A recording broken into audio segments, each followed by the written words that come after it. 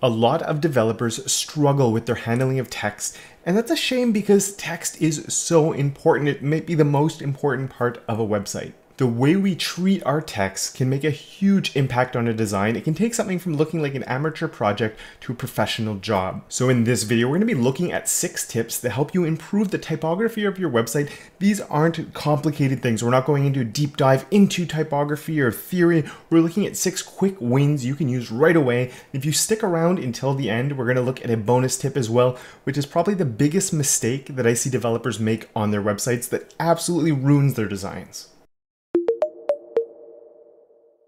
So hi there, my name is Kevin, and if you're new to this channel, over here we learn how to make the web and how to make it look good with weekly tips, tricks, and tutorials. And as I said in this video, we're going to be exploring typography.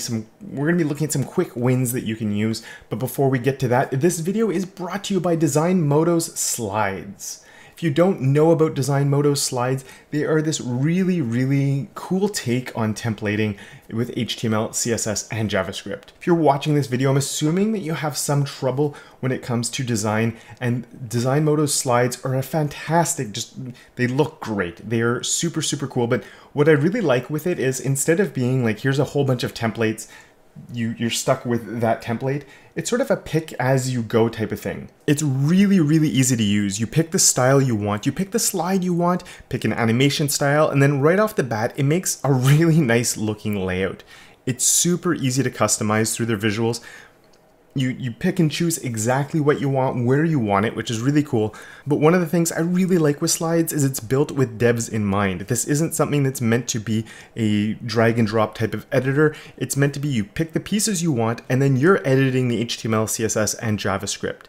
You can do this all directly in the browser, which is really cool. You pick the different pieces you want and then you're editing the HTML. You see the HTML as it is, you edit it, you hit save, it updates live in the browser. You can jump into the CSS, make any changes in there you want, or of course some JavaScript as well. You can play with it all, or even better, once you have a general template set up how you want it, and remember this is completely customizable, you're picking and choosing all the different pieces you want, and they all look really good. Once you're happy with what you have, you just hit download, open it up in the editor of your choice, and then customize it and completely make it your own. And on top of all of that, it is making static HTML, CSS, and JavaScript.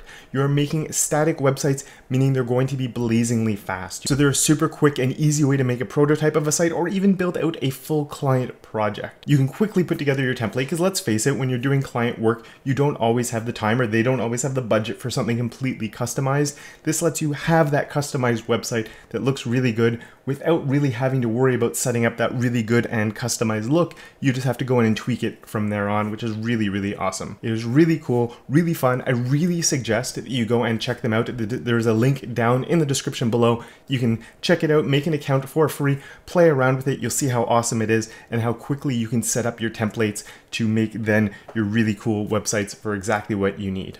A really big thank you to Design Modo for supporting my channel.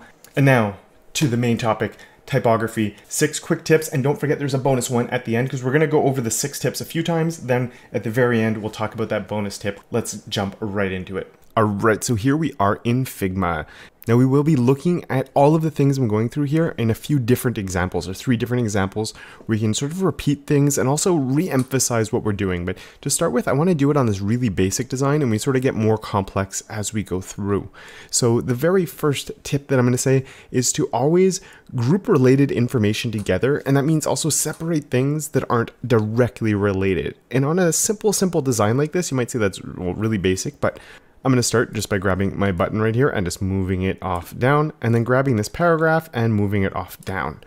And just like that, I have a title, I have my paragraph, and I have my button, and I've separated those 3 pieces of information.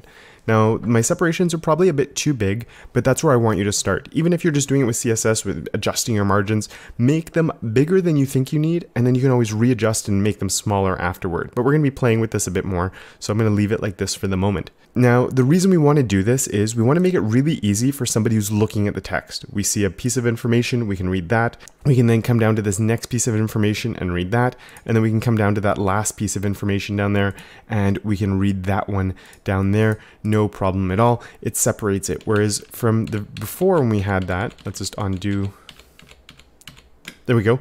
Everything jumbled together like that, it makes it really hard for the person reading it to figure out what they're looking at. It's just too bunched together. So when we separate everything out like this, it's just going to make everybody's life so much easier. So first, and it's really important first, we're going to see this grouping of information a lot more in the last example, where we have a lot more text that we're going to be dealing with. But in something like this, really simple, just group everything apart. And then we come in with font size. And this is, I think, the easiest thing for people to do. But once again, like the spacing, where I put way too much space here, people tend to put not enough font size difference. So when they're creating this contrast, they just don't make enough. So I'm pushing K, or you can come up. We have a regular selection move tool, and we have a scale tool here with Figma. So I'm going to go with the scale tool, and I'm just going to make that a lot bigger. And this is why I wanted a lot of space, because I knew I was going to do that. And by making it a lot bigger, I'm making it really obvious that's the title. Then I have some text that follows, and then down here I have my button that I can click on. Now, this is where a lot of people, once again, they don't make enough. They go, okay, I've made it bigger. And, you know, sometimes it's even like this. Well, this is bigger than that. Yeah, it is bigger, but it's barely perceivable that it's bigger, you know? So when you're making it bigger, make it bigger and then go, okay, that's too much. I don't even have room for all my content. Let's bring that back down now. And then you'll find your happy medium somewhere in the middle like that. And you can always move things around. But again, if you're doing this just straight with CSS, which you definitely can do, you know, your spacing is automatically going to adjust a little bit as you're doing all of this. But really don't be scared about going really, really big when you're creating this contrast through font size. Once you've created your contrast through font size, the next thing we want to do is create contrast through font weight. This is the one I think people have the least amount of trouble with, but I've already made this bigger. But let's also come up, and we're just going to go all the way up to black and make that, you know, whoop, let's switch over to the regular selection tool and bring that like that. And I think right away, you know, this is coming together a little bit. We're starting to see how, you know, our layouts sort of come together completely now. There's a few things we could still do to make it better, but it's made a huge difference from where we started with. When you get to this stage, this is where it's starting to look like somebody paid attention to it, but it doesn't look like a professional has handled it yet. There's still a few things missing here for making this be a good design to a great design. And that's why it's really important you go through all of these steps if you want your design to really shine. So what I'm going to do now is I'm going to grab the next thing we're going to do is contrast through color. And there's two different ways to think of color when it comes to type. There's the more obvious one where we can grab this. I'm just going to click on here to grab my eyedropper, and I can grab some pink from here. I'm going to go to a darker area, and you can grab that, or even, you know, we're staying within that same tone.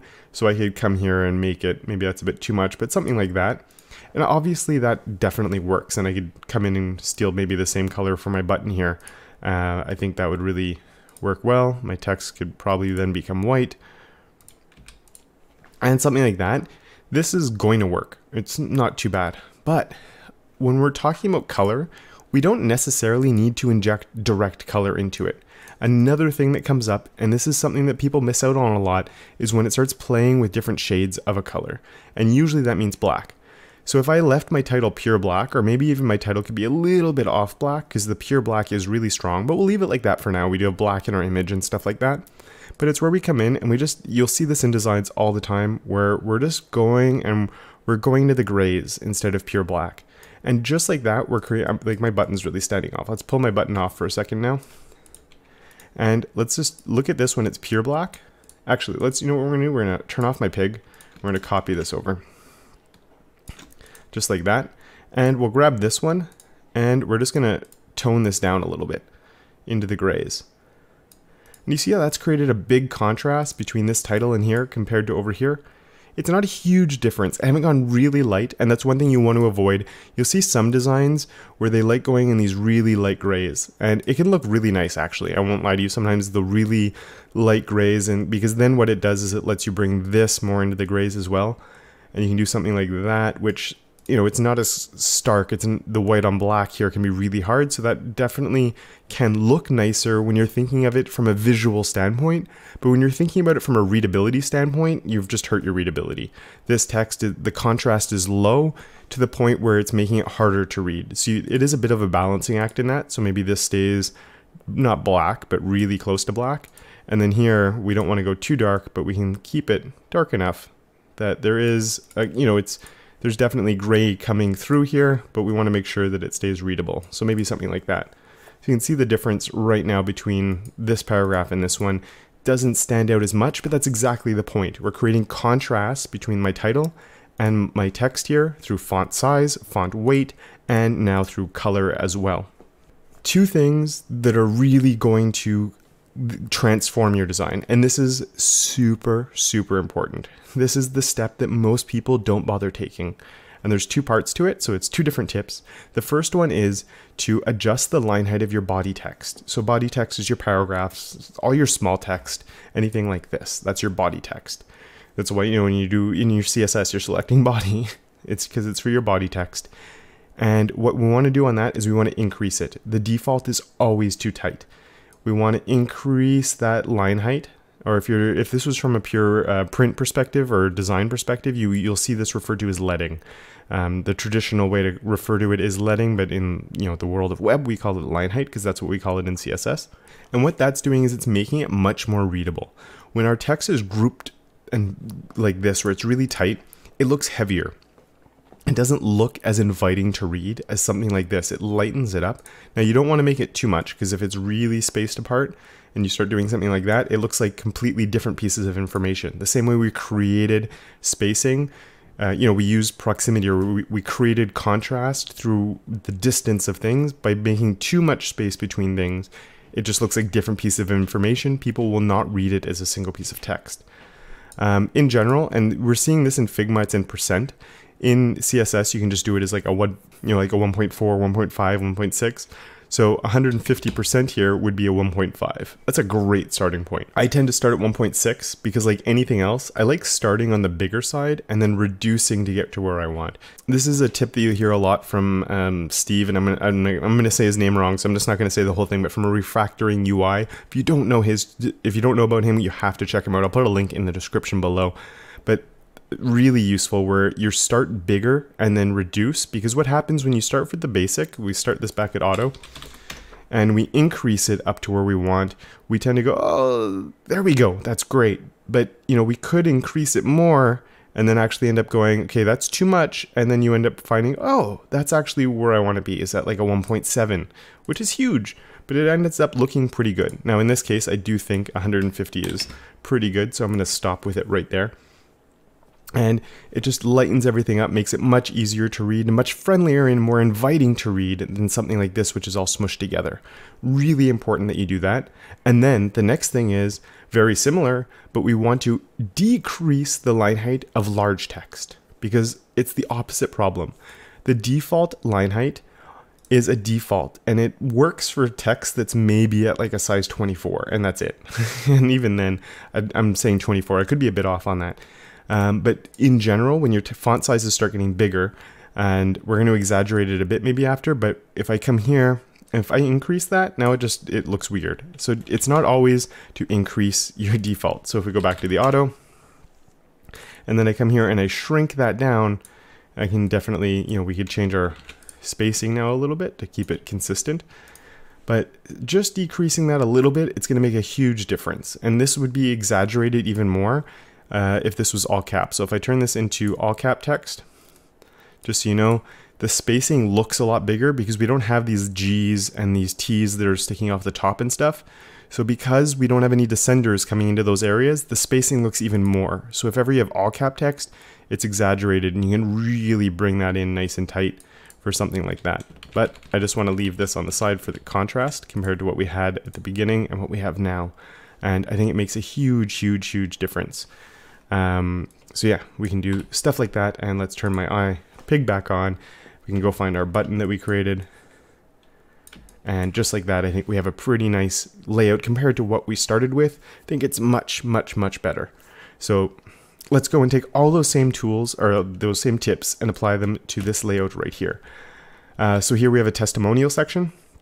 We have a paragraph of text. There's the testimonial in some random Latin, but then we have a name and we have a position. And this is where I want to talk a little bit more about grouping related information. We have what the person said, and then we have their name and their position.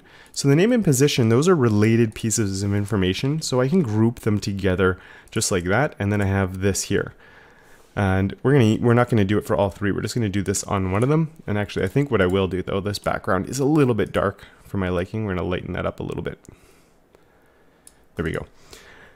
And okay, so there we go. We have my two pieces of information. So compared to here, it's obviously a lot easier to read now, just to have that, and then the name and position far away.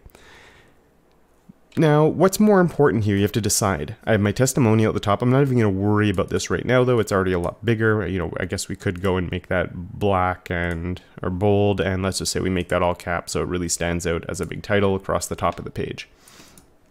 I'm really not worried about that, though. What I want to look at is this in a lot more detail. So first thing is grouping related information. We've done that. But now we want to create contrast through font size. What is more important, the person's name or the text? Personally, I think it's the text. It's the testimonial. This is where they're talking about the product itself. So when you're doing these types of designs, you do have to think about this. What's more important? Is it what piece of text is the most important? And I really think it's that. So in this case, instead of making this bigger, I think what I'm going to do is grab these guys here and actually make them smaller. Let's drop that all the way down to like a 14. Because really, that's not that important. It's important that they know it's a real person. They can see the name. I guess they could, you know, they can find their position. But I think just something like that, we're already off and running. Just making that difference compared to that, it creates a sense of separation between the two. Now, the difference, and something different from this pig design where we had a title, a piece of text, and our button. When we created our separation, then we talked about font weight. It was really obvious the title should be the bold one. But here we have a little bit of a different scenario. We have our main text here, and then we have the secondary text here. Let's just call it secondary for a lack of a better word. I don't really want to come and make this bold because it's more important. You know, because something like that, it's going to look weird. We're making the wrong text bold in this case, in my opinion, because all bold like that, it looks kind of weird. A big block of bold text is kind of strange. Now, what we've done though is we've created two pieces of hierarchy here. We've created my main piece of text and then this secondary thing. And this is where it's really important that we break down things. Once we've created the separation, we're going to see this in a lot more detail in this last example. But if I grab this and I make it bold, because this is a lot smaller than this still becomes my main text. This is still a lot more important, but what I've done here is I've created this secondary piece of hierarchy. I have my title, and then I have my front-end dev, so I've broken this up into two different pieces. And that's super important to do, because if we just left this, I don't know, there we go. If I just leave that like that, we see this as one piece of information when we're just quickly glancing at it. As soon as I go and make that bold like that, right away, it makes it more visually interesting because we have a bit more going on, and it definitely makes it so we can see that there's two pieces of information. And then obviously here, if we did the same thing, the advantage with something like this, we did that as 14, And then if I take Jane Smith and I make her bold as well, the advantage that's coming up with this is, if somebody's just skimming this, name, you know its name, then you're coming down here and you're getting the name in bold as well. So it's this nice advantage where you're getting this consistency through hierarchy. And that consistency makes the person who's reading the site, the visitor, makes their life so much better and so much easier as they look over at a design, because they can quickly see, okay, the big text is the quote, the next thing is the name, the next thing is their position. There's no thinking about it. You're making their life so much easier. So we've created our separation through proximity by creating these two groups. Then with these groups, we've looked at it and gone, well, in this group, I have two pieces of information. I don't want to really change the font size because we already have it at 14. I don't want to make anything smaller than that. And I don't want to make it bigger because then it's going to be weird. We're going to be too close back to this. So then I can use font weight within this little piece to create some hierarchy and some contrast within this piece of information. So the next thing is color. So let's just say we drop this down a little bit from pure black just to ease off a little bit, because I think it makes it a little nicer when we do that. I could leave it like that, but now the name and this are really popping off a lot more than that are, even though they're smaller. So I think what I'd want to do is even come in here and lighten those up even more. I am really pushing now on the limit of where, of contrast through and making things readable. So it is something I'd want to maybe think about a little bit, but at the same time, I really find this information isn't the most important information in the world. Their name, honestly, we care about this. We don't necessarily care too much, and I'm just creating a bit more separation from the image here, but we don't care too much about who said it. What we really care about is this. So now we can see, and I might as well make all of these the same. Should have made components out of this. It would have made it a bit faster for me to, whoops, wrong one. We can see something like that, and it's starting to look pretty good. Now, what are the last two things we want? We want to increase the line height of body text, and we want to decrease the line height of large text. In this case, we don't have any large text. We have a testimonials up here, which is only one line of text. So we can just stick with these and come, and what I'm going to do is just this one for now, and increase my line height on that to probably 140-ish range. So that's a 1.4. I'd have to move these down. Maybe the whole component would have to be moved around a little bit. Well, something like that could work. Or if we needed to, we could stretch that out just a bit like that to create our spacing a little bit better. And like that, again, increasing this, maybe 150 even could be okay. Whoops, 150%. Something like that could look a lot better. Again, this looks really crammed together. Something like 140, 150. It just makes it a little bit more friendly to read. I don't think we need to do the same thing here, because then it's just going to create this big separation. So for things like that, you can definitely leave them closer together. If that was one paragraph where you just had like a bold and then a span or whatever it is, setting up these two things instead of two different paragraphs, you could even decrease the line height on those, or even, you know, you could probably decrease the line height on those to keep them nice and grouped together, just to make sure that it's nice and tight. And not overly spaced out, because I think personally I like it like that, where it's nice and grouped together than having a little bit of space between it like we have right there.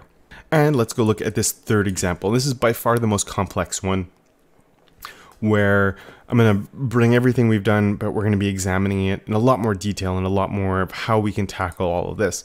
Once again, this background is a little dark, so I'm going to lighten that up. So here is like an event type thing. So in this case, the event's name is Awesome Fundraiser for Awesomeness. And we have our description of what the event is. We have the date and the time, the location, and then we have my gift tickets and the price itself. So once again, let's just create some contrast through proximity or through spacing. So we're just going to space everything out. Now the time and the date are kind of related. The time and the date, they're of course related. The time and the location are a little bit related. So I'm going to keep those a little bit close. We can separate them a little bit maybe. And there we go. So right away, we've made that more readable. It's still kind of weird, but we've definitely made it more readable in that somebody can go boom, boom, boom. They can see that there's different groups of information. This step, again, is super important to do, even though if you just do that, it doesn't help your design very much. It makes it better than what it was, but you definitely need to next get into your font size, font weight, and color to really make things pop. So we can come into here, hit K. Let's just, if you double click in Figma, it will make the box fit, and then we can go back to my V and then go back to K, make that bigger. There we go. So my title's already standing out right away. I think that like, you know, I wouldn't be happy with this, but if I saw that, I wouldn't, you know, I think it's boring looking, but it's already made the differences I need, but I do think we can improve that. So let's come in right away and make this black just so it really stands off. And so we're going to do my font weight there. So we can do something like that. We have my description that's coming here, and I think 18 is okay for that. Let's come into these. I think, you know, the most important thing is they see the title. What's the next thing somebody cares about? Well, they might skim if it's interesting to them, they'll skim the description. They might not look at it in a lot, but they'll skim it. And, you know, we're going to go into color right away and dim that down just so it creates a bit more of a separation there. And so they see the title, it interests them. I think we can even make that bigger, to be honest. Something like that would probably be a bit more interesting. And what do we want to do with titles when we have bigger font sizes? I hope you said we want to decrease the line height. So we can decrease that just a little bit to tighten it up. And we have body text. What do we want to do with body text? We want to increase the line height to help make it a little bit more readable and a little bit more friendly. So we can do something like that. Now, if somebody gets to this point, so think about it, and it is important that you're thinking about this. You're looking at the text and you're going, how is somebody looking at it? They're going to look at the first things first. They want to see what the event is. If that doesn't interest them, it doesn't matter what the rest is. They're just going to the next event or whatever it is, depending on the site they're on. But let's say they read that, they're interested. They're going to skim the description really fast, and then they might even skip the description. They may go, if it's a concert that's coming up with somebody that they really care about. Yes, I know I want to go. I don't need to read the description. I want to know when it is, so know if I'm available. Maybe it's the price, but let's say, the price obviously does come up. If it's super expensive, maybe they're not going to show it. You can even get rid of that. But in this case, it's not too expensive, so we'll leave the price on there.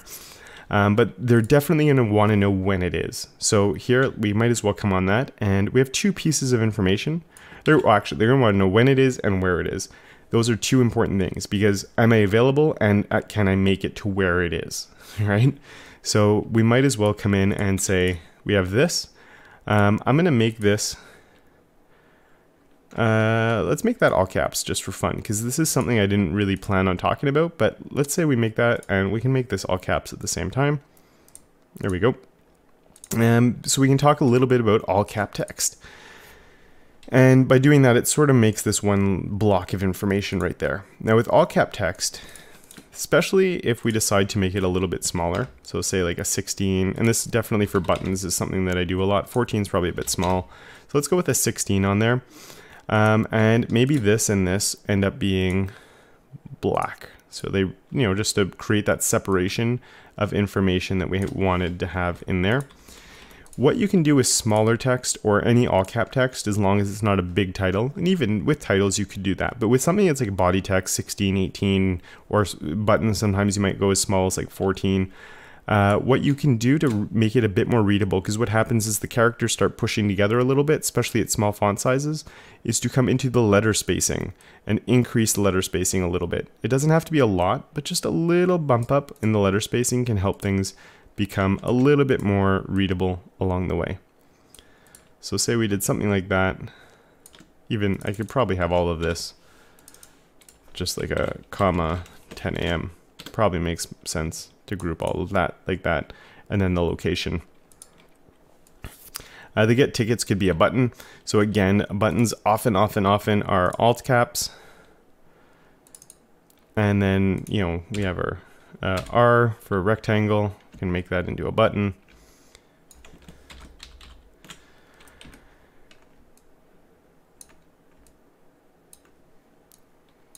So actually, let's just make this a little bit bigger. But as I said, for a lot of the time, you might even drop this down all the way to 14, but 14 is getting small, so then you want to make it more readable, so you make it bolder. And because it is so tiny, you can space it out a little bit. Any really small text too, just adding a little bit of letter spacing on it, it makes a huge difference in making that text a bit more readable. Because if not, the letters sort of start getting stuck together a bit too much. Now for the price, it could even be, depending, you could make the price really big if it's a good deal. Even maybe this could come up over on this. You could do different things with it. I'll leave it down here. But something like that could work if you really want to say it, like if it was a free event or something. But if it's always going to have a price and sometimes it's cheap and sometimes it's not, you probably don't want to make it too obvious, but maybe you do want to make it, people are interested in the price. So we could do something like that. And even on this, I think for the location, we can create a bit more contrast through color. So, I'm not always following the steps one after the other. I'm grouping my information right away. I'm always trying to space out my information, figuring out where I want to put things. Then I'm going to generally decide what should be bold, what shouldn't be bold, things like that. But then the color, different things like that, it takes some playing around with. You're moving things around, you're playing with it a little bit. There's nothing wrong with that. It's one of the reasons I do like design tools rather than always just coding things up in CSS. Decisions like this, definitely just in CSS, if you're doing a simple page, you could definitely do it. But something like this, I find it much easier when I can move stuff around. Because even what you could do is something like this could even come all the way up to the top. And this could be moved down. It's not really working for me in this just because of the balance of it. But let's pretend the location wasn't involved in this. I could take this and tone it down, so with the contrast a little bit, lowering the contrast. And something like that could also work, right? Because I'm still looking here first, even though this is what's on top. So the visual order becomes less important once you start doing a good job on a lot of these things. because you start getting, because you're attracting the eye using these other things, and you're making the hierarchy so obvious through some of these other tools that, or these other things like contrast, through things like font size, font weight, and color, that the order of it becomes less important, and you can still get the eye to look where you want it to. Oh, that's cool. Oh, it's only $10. Oh, I can make it. Let's get my tickets. And yes, the eye has to jump around a little bit for that, but your eye is going to follow the right order all the time on something like this. So it's not like this big worry about trying to get it to work. And then of course, once you get it to this step, then you can start playing around with colors a little bit more. So if you really, you want to bring in, and I like just using eyedropping and grabbing colors from something. Now it's not always an option, but even if you're coming in with something like that,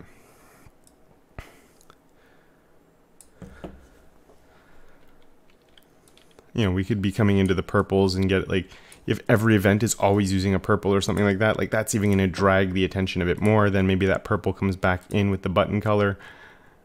We can grab that, and then, you're reusing, in general, you're going to start reusing colors a little bit. Already talked about color before in another video. If you're interested in that one, I'll have a link to it in the description as well. But just playing around with things like this, it makes a huge difference. And I haven't even talked about choosing fonts. We haven't even played with fonts. We've just stuck with the default. In this case, it's Roboto, which tends to be a nice font. So if you're really not sure, you can see that it does work well.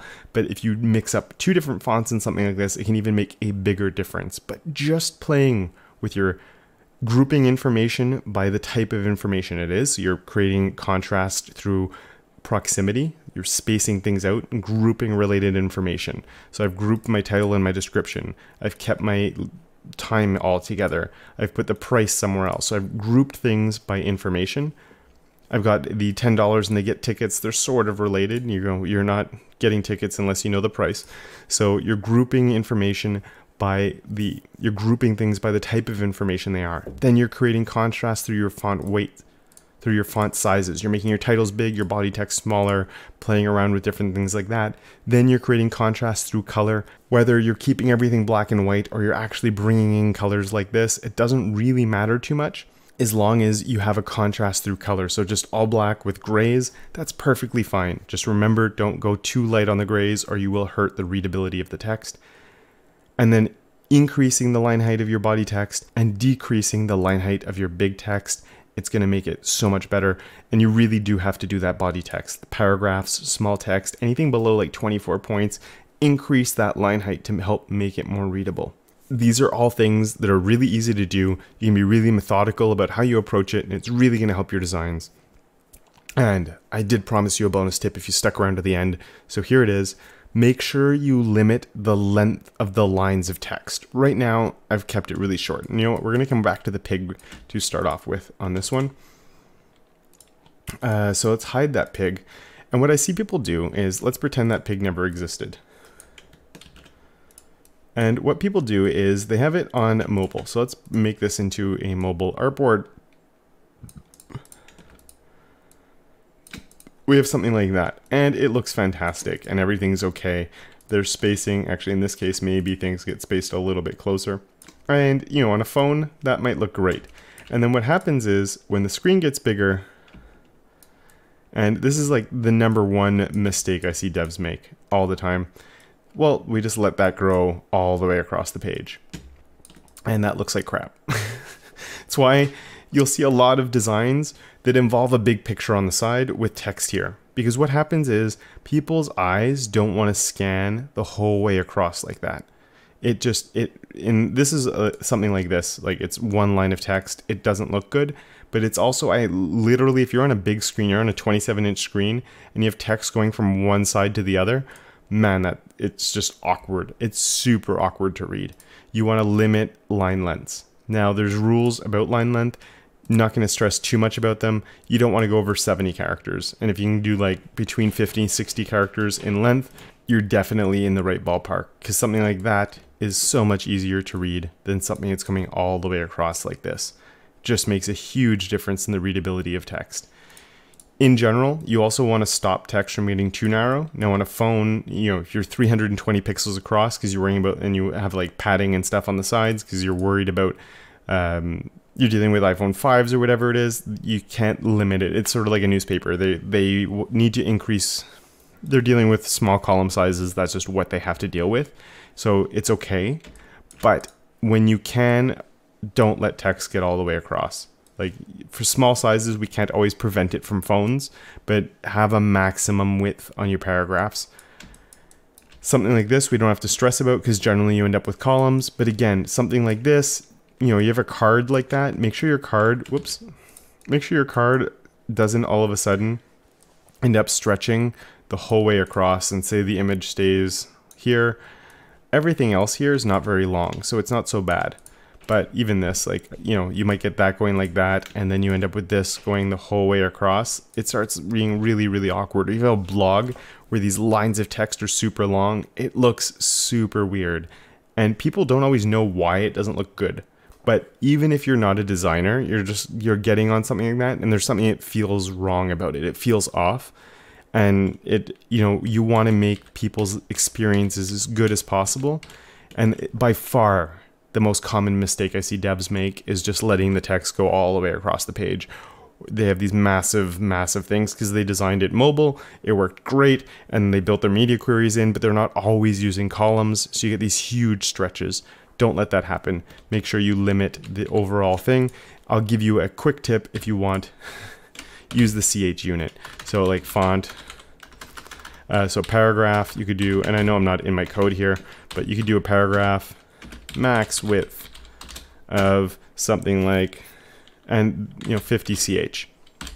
The CH is supposed to be the width of the 0 character of that given font. So in general, it's going to be a max width on your paragraphs of 50 CH, so about 50 characters wide, roughly. Is it perfect science? No. Sometimes you're going to want to adjust that. But by setting a max width, it's going to let it shrink down. And then if you have to, when you get to these bigger things, you might want to go up to 60 if you find it's not big enough. Maybe you even go up to 70, but you want to set a max width, even if you're not using CH. You can be setting this in M's, Rems, whatever. But do not, make sure there is a max width on your paragraphs or on whatever's holding your paragraphs to prevent things from stretching from one side of the screen to the other. There's a reason why you don't see that. You don't see text on a lot of these websites that have lots of text. Even go to Medium. Go check out Medium.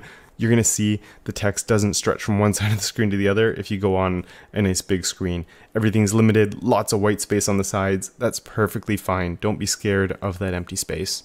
So there you have it, 6 quick tips and a bonus tip. I hope you liked all of it. I hope you can implement these into your projects. If you have any other tips you'd like to share, please leave a comment down below and let other people know about them. A big thank you to my patrons for helping support everything I do here. If you haven't yet subscribed and you enjoyed this video, please hit subscribe. Once again, do not forget to check out Design Moto's slides. The link is down in the description below.